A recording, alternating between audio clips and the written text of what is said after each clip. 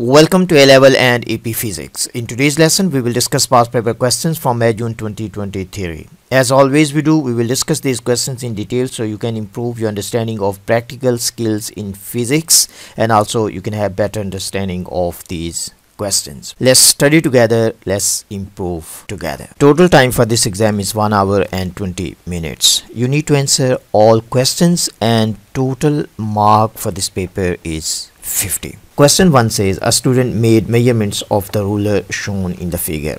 She used a micrometer screw gauge to measure the thickness T at the center of the ruler. The diagram below shows the reading on the micrometer. State the value of T shown on the micrometer. So for this question, simply we need to understand how to read micrometer. So the reading on micrometer, so you have to follow these steps. Reading on micrometer will be equal to the reading on linear scale. Reading on linear scale, so we can say reading on linear scale plus least count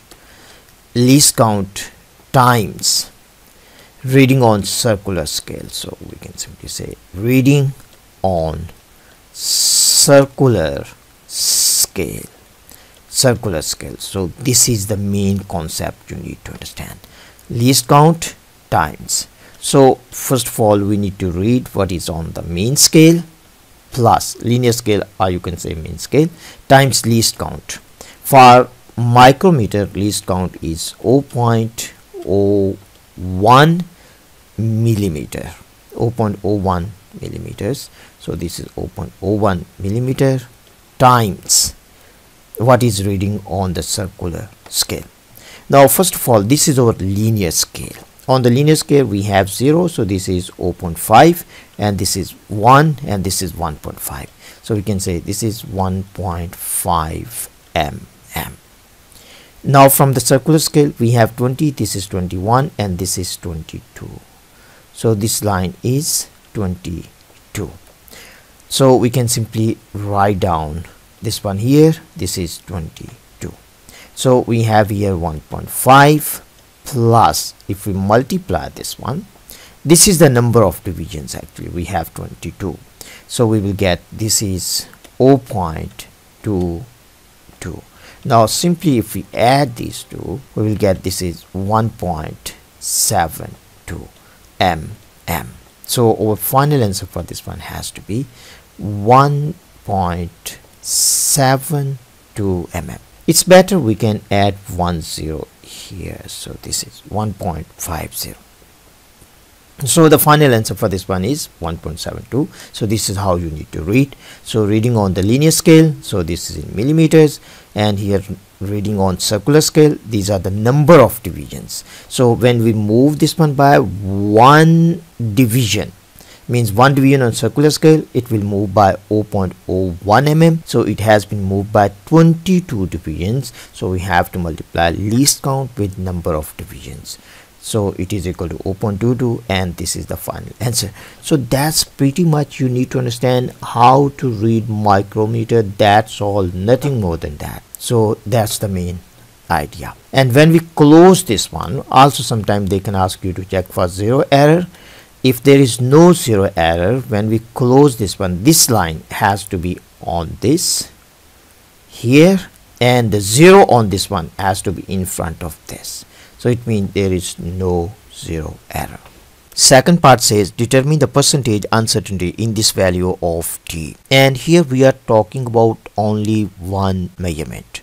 When we talk about single measurement, so we can calculate percentage uncertainty simply by the half resolution.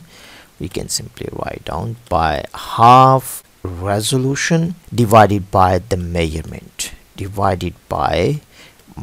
So if we have only one measurement, and we have to multiply this one by 100, so half resolution, the least count of micrometer is 0.01, so we need to divide this one by 2, and divided by the measurement we have 1.72, and we need to multiply this one by 100, and if we solve this one, we will get 0.29%. So this is percentage uncertainty. But if we have repeated data, means we have more than one readings, means we have repeated data, then we can use half range method. We can use half range method. Half range will be equal to uncertainty. So that will be equal to uncertainty. Half range simply means that we will take the maximum reading minus we will take the minimum reading and we will divide by 2, and that will be the uncertainty. So that will be the uncertainty. And if we need to calculate percentage uncertainty, so let me write down percentage uncertainty, then we will take the uncertainty from here. So the uncertainty we have calculated using half range method, and we will divide that by the mean value of data, mean value, and we will multiply this by 100. So you need to understand, if data is repeated, you can use half range method. If just one measurement, you can take half resolution. Third part says explain how she should reduce a source of error in this measurement of t. So first of all, we can talk about sources of error. One possible error can be due to zero error, so she has to check for zero error. And also error can be due to over tightening. So it's very important, when we place any object in micrometer, we have to close this one gently. When we feel it is almost closed, then we have to use this ratchet. So we have to use this ratchet, and when we hear the sound, we should stop tightening. So we have to use this ratchet knob, and when we hear the sound, we need to stop. Zero error can cause systematic error, so this will cause systematic error. So if we avoid zero error, we can minimize systematic error. Over tightening, we can overcome this problem by using ratchet knob. For this question, we have to mention one point, and we need to talk about how we can minimize. So we can talk about this part. Even you can discuss about these 2 points as well. Let me show you the answer, how you can write your answer. In your answer, you can talk about these points. You can say check for zero error on the micrometer to remove systematic error. So if you write on these 2 points, you will get 2 marks. Part B says the student balanced the ruler on a pivot as shown in the figure and recorded the position of the center of gravity of the ruler. Recorded the center of gravity. So we have the marking of center of gravity on this ruler. The student has a 20 gram mass. Describe how the student should determine an accurate value for the mass of the ruler using a 20 gram mass and the apparatus shown. Pretty straightforward question. So first of all, simply we can imagine we have the meter rule, so we can place this over meter rule here, and we can place the pivot under this one other than center of gravity. Center of gravity in this case will be somewhere here, so this is the center of gravity. So the mass of meter rule we can imagine is concentrated at center of mass, or we can say the weight of meter rule is acting vertically downwards at this point.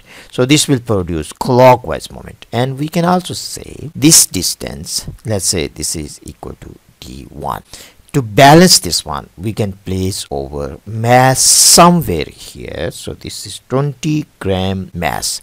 20 gram mass, and we can also measure this distance from the pivot when it is balanced. So by using principle of moments, we can say this moment is counterclockwise and this moment is clockwise. So the counterclockwise moment has to be equal to clockwise moment. So here we have 20 gram, this is 20 gram, GG will be cancelled, so this is 20 gram, and here we have D2. This one has to be equal to W. W is representing the weight.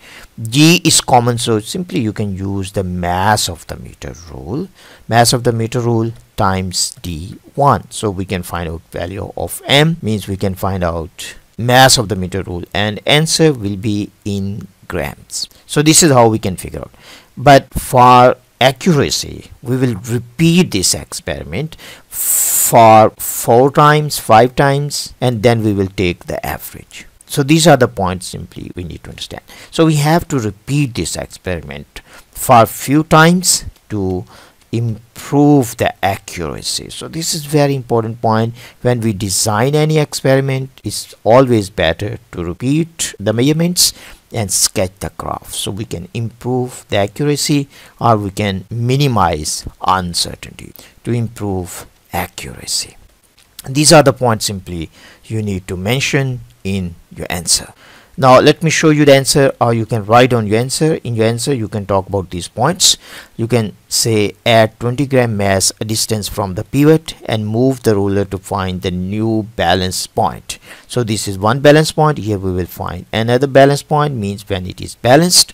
Measure the distance from the pivot to the center of gravity, means D1, and measure the distance from the pivot to the center of 20 gram mass as D2. Calculate the mass of the ruler using the principle of moments, means use this principle.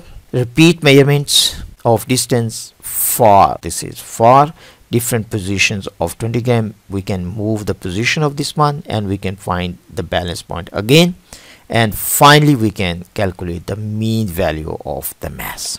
So this is how you need to answer. Pretty straightforward question. Question 2 says a student investigated the properties of a solar cell. He illuminated the solar cell using the apparatus shown in the figure. For part A1, explain the purpose of the convex lens. So we need to explain why we are using convex lens in this setup. If no convex lens, the light from the filament lamp, it will spread out. It will spread out. So in order to concentrate the light from the filament lamp, we are using this convex lens. So the light will be concentrated on this solar cell. So that's the main purpose, to concentrate the light. So we can simply say to concentrate the light on solar cell. So in our answer we can write down these 2 points because this question has 2 marks. The first, you can say lens is used to concentrate light on the solar cell. You will get 1 mark. The light from the filament lamp spreads out if we don't use convex lens. So these 2 points you have to mention in your answer. Second part says the power supply provided a constant 12 volt potential difference across the filament bulb. Describe 2 more ways to keep the light intensity incident on the solar cell constant. Means how we can keep the light intensity constant.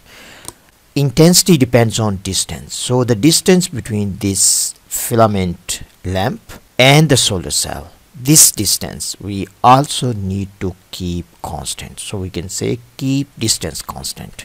So we can say keep distance constant. So this distance has to be constant. And also the angle, keep same angle between filament lamp and the solar cell. So we can say keep same angle. And also we can do this experiment in dark room. So we can say do this experiment in dark room to control background light.